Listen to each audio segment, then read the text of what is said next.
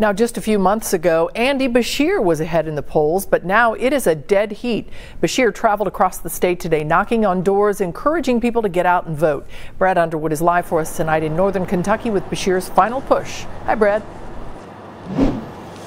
Well, hi, Kimmy. Yeah, Andy Beshear certainly made those rounds today, making stops in Paducah, Murray, Hopkinsville, Greenville, Franklin, Bowling Green, and ending the night in Louisville. And by his side for most of those door knocks today was his father and former Governor Steve Beshear for those visits today. In Paducah, though, the campaign says Beshear knocked on its 1 millionth door.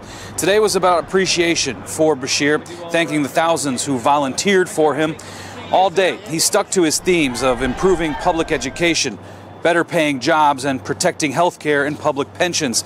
Late tonight, he did make that final stop in Louisville to thank supporters after a 6-day run through the Commonwealth. We have made over 38 stops, and out there we see a hunger for change, a hunger for a governor that listens more than he talks, a hunger for a governor that solves more problems than he creates.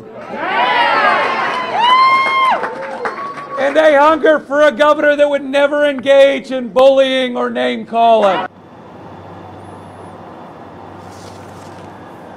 Now, Beshear ended that little visit, a short speech, promising his supporters that if they gave him everything they had over these final hours before the election day, that he would give them everything he has for 8 years, assuming he wins election and then gets reelected. Now, this election will certainly solve that feud between the two of lawsuits and executive orders that we've seen over the last few years.